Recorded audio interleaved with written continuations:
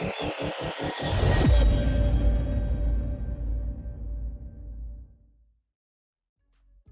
everybody, it is the Panda of Pandemonium back with another episode of the Pandamora, where we review anime, gaming, and all sorts of other flirty and nerdy stuff. Today's 5 picks of anime, we're going to start off with number 1, Jujutsu Kaisen. So let's kick it into high gear with a little bit of supernatural martial arts. It's basically what this is. As far as our plots go, we're looking at sorcerers that are fighting against malevolent curses, and with the help of their own curse techniques. It gives a kind of a fresh take on supernatural battle shonen genre. It's a very, very well-crafted story. Now, let's look at our characters. You've got your protagonist, Yuji Itadori, and his peers, and they undergo great transformations and growth, both internally and externally, as they battle different creatures and curses and things. Each character is unique and has a good amount of depth. Next, our animation quality. Now, we're looking at Mappa Studio, which we all know they're very fluid, very detailed, some of the best fight sequences in recent years. So they really did outdo themselves. Next, soundtrack and the voice acting. Now, first off, the rock vibes in the dynamic soundtrack are amazing. They hit perfectly. The voice acting is passionate, and it definitely brings the characters, really gives them a life. It brings them to life. Themes and messages. Now, throughout this whole thing, there is the underlying tone, themes of the value of life and death, and what it means to have a proper death and a proper life, and what those two things mean in contradiction.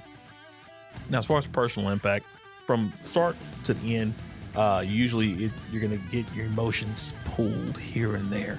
It's not heart-wrenching, but there are definitely some good surprises along the way, so you'll enjoy the ride. As far as comparisons go, think Bleach and Naruto with a dark tone, like you want to just turn the moonlight on it, you know? As far as your audiences, you're looking at teenagers and up, because it can get kind of violent. There are some mature themes throughout, substances and things of that nature, so keep that in mind. But overall, highly recommend this as a battle shonen. So if you love that, definitely check it out. It is a modern classic, definitely in the making. The Pandamora scale rating, we're going to give it an 8.5 out of 10. After that, we've got Tokyo Revengers. Tokyo Revengers, time travel, gangs, and emotions. That is what this is about. You got a young man who finds himself time traveling to his middle school days to prevent a future tragedy that involves Tokyo's most notorious gangs.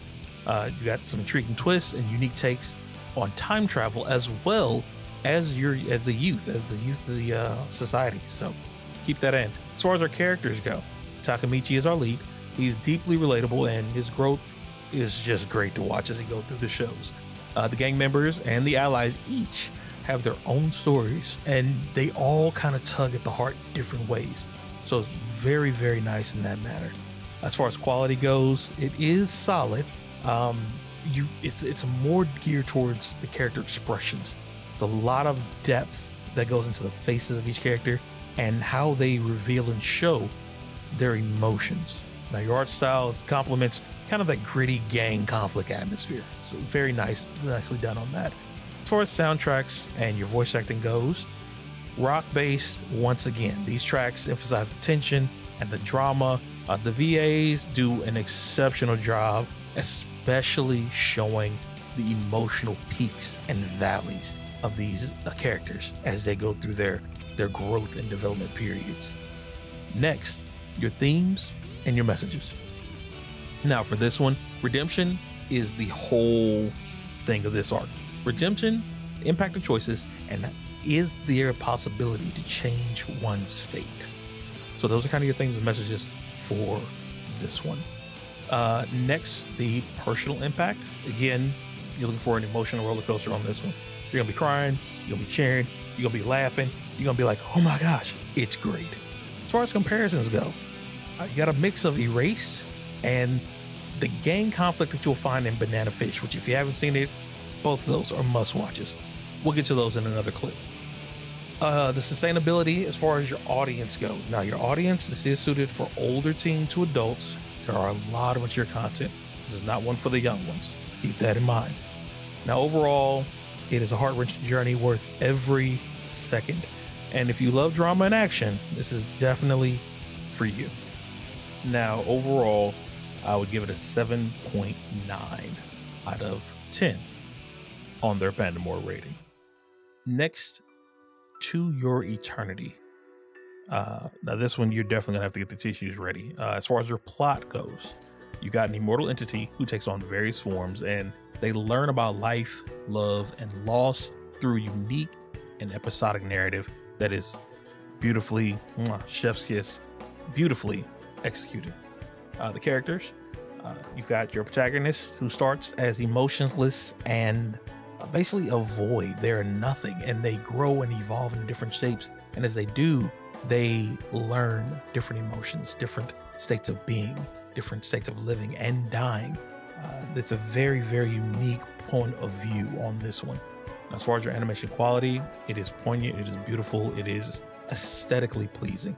The serene landscapes, they contrast the moments of very, very intense and viral emotion in the show. So animation quality is A1. Now, as far as your soundtrack and your voice acting, it is touching. It is very emotional, as I keep saying. The acting especially is very good in depicting and dictating those qualities of the soul's being that they push through. So they did a very good job of that. As far as your themes and the messages of the show, they talk about life. They talk about human resilience. They talk about love and sacrifice. So again, this is one of those, you can possibly see some tears being milked out. Just saying. Now, for your personal impact, it is, again, moving. You want to make sure that you have tissues ready because it will make you contemplate life. So just a heads up on that. All right. Now, as far as the comparison goes, think of it kind of like Kino's Journey with a stronger emotional punch. Now, as far as the audience, it is for teens and above because, again, this can be emotionally taxing, and some of the scenes that draw on those feelings will push some of the younger ones to a place they don't need to be. So keep that in mind. Overall, again, it's a philosophical journey that is a must watch for those who enjoy those emotional styles of narrative. Overall, I will give it on the Pandamora. It is an 8.5 out of 10. Number 4, Horimiya. Now this one is high school romance with a twist. It's great. The plot in general. You have schoolmates who discover each other's secret lives outside of school. It's a very, very sweet slice of life narrative with deep introspective on both of those main characters, as well as the other individuals in the show. As far as our characters, as we were saying, you have Hori and Miyamura. They're well developed and they're relatable. The casing in the show, they kind of hide themselves in different places. And so this allows the side characters to come out and shine. It's very well written in that aspect. You have the animation quality. It is bright. It is clean. It is well animated.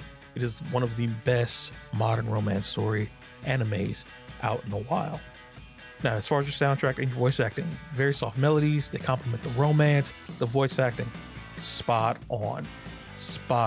It is a well done. They allow the nuance of young love to really persevere in their voices. So amazing job to the voice actors on that.